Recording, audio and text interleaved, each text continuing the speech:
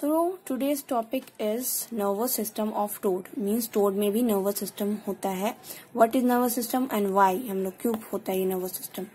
Nervous system में main हमारा जो इज्जा है यानी ब्रेन, तो जानते हैं हम लोग, हमारा हो या जानवरों का, ब्रेन ही सारे अमाल को कंट्रोल करता है। उसी तरह नर्वस सिस्टम भी कंट्रोल अदर सिस्टम, मतलब अभी तक हम लोग जितने सिस्टम पढ़ के आए हैं, डाइजेशन, रेस्पिरेशन, निजाम हाजमा, निजाम तनफ्फुस, रिप्रोडक्टिव सिस्टम, सबको नर्वस सिस्टम ही कंट्रोल करता है। मीन्स अगर नर्वस सिस्टम उसको हुक्म नहीं देगा तो वो काम अमल में आएगा ही नहीं। और कोऑर्डिनेशन मीन्स तालमेल जोड़ना। ठीक है, तो समझ में आया नर्वस सिस्टम का काम क्या है, सारे निजाम को कंट्रोल करता है ये।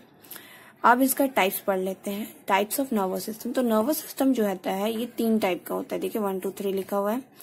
सेंट्रल नर्वस सिस्टम, सेंट्रल यानी मरकजी, जो बहुत इंपॉर्टेंट नर्वस सिस्टम, यही सारे अमाल को कंट्रोल करता है। पेरीफेरल नर्वस सिस्टम, इस नर्वस सिस्टम में ज्यादातर नर्व्स, यानी नर्व्स क्या होते हैं, नस।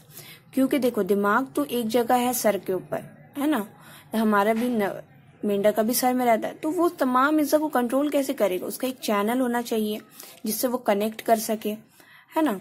तो उसी तरह नर्व्स के जरिए वो कनेक्शन करता है, नस के जरिए। ठीक है, खून की नली यानी एक नस भी होता है, नर्व उसका नाम है, वो पढ़ोगी तुम लोग आगे क्लास में। तो उसके जरिए कनेक्ट करता है। जिस तरह हम लोग इलेक्ट्रिक वायर कैसे, यहाँ पे स्विच है, यहाँ पे कनेक्ट कर रहा है ताकि टीवी से वो कनेक्ट हो और वो टीवी ऑन कर सके।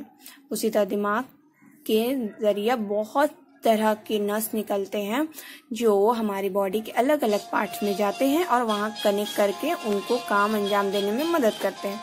उसी तरह पेरीफेरल उसी काम के लिए आता है कि उससे भी बहुत सारे नस निकलते हैं, वो नस का निजाम है।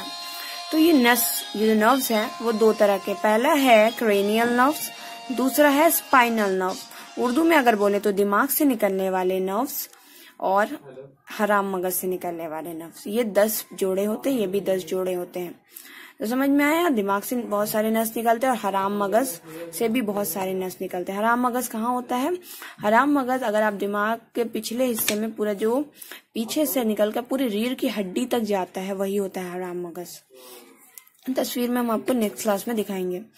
और ऑटोनोमिक नर्वस सिस्टम, देखो ऑटो तुम लोग सुनी होगा, ऑटोमेटिक मतलब खुद ब खुद हो जाना। तो ऑटोनोमिक ये खुद ब खुद होता है, यानी कि हम लोग जानते हैं हमारे जिसमें कुछ ऐसे इज्जा होते हैं जिसको हम लोग सोच कर काम अंजाम नहीं देते। जैसे हम लोग का पलक का झपकना होता है, दिल का धड़कना होता है, ये सब काम हम लोग की बॉडी में अपने आप होता है, उसको हम लोग खुद कंट्रोल नहीं करते, तो वो खुद ब खुद होता है। जैसे फेफड़ों का फूलना सिकुड़ना, दिल का धड़कना, पेट में भी मादा का कभी कभी होता है ना, गुड़गुड़ की आवाज आती है, तो वो अपना फैलता सिकुड़ता रहता है, तो ये ऑटोमेटिक होता है।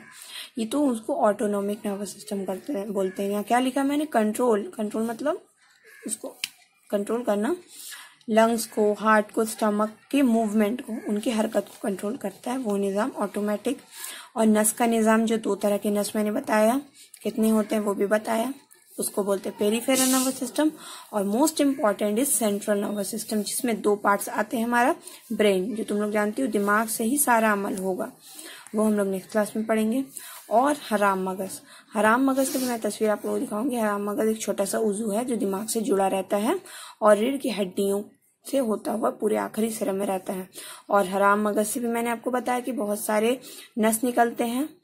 नर्व्स मतलब नस को बोलते हैं नर्व्स। अब बताएं नर्व्स क्या है। नर्व्स की मिसाल आप लोग उस वायर से ले सकती हैं जो कनेक्ट करता है। तो हराम मगज से जो नस निकलती है बॉडी के अगले बहुत सारे हिस्सों में जाती हैं, वो 10 पेयर होती हैं।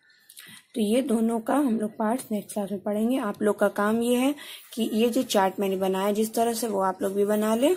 और फिर ब्रेन का रहने दें, ब्रेन का बस यहीं तक बनाए कि ब्रेन का, ये नेक्स्ट क्लास मत लिखिएगा आप लोग। ब्रेन का 3 पार्ट होता है, उनका दूसरा नाम भी होता है, जैसे अगला ब्रेन, विवस्थित और पिछला ब्रेन, या अदबी बोल सकते हैं हाइंड ब्रेन।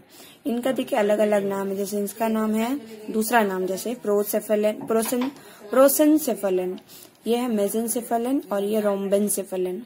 ठीक है, ये नाम आप लोग याद कर लेंगे। ये क्या क्या तरह का नर्वस सिस्टम है ये भी पढ़ लेंगे।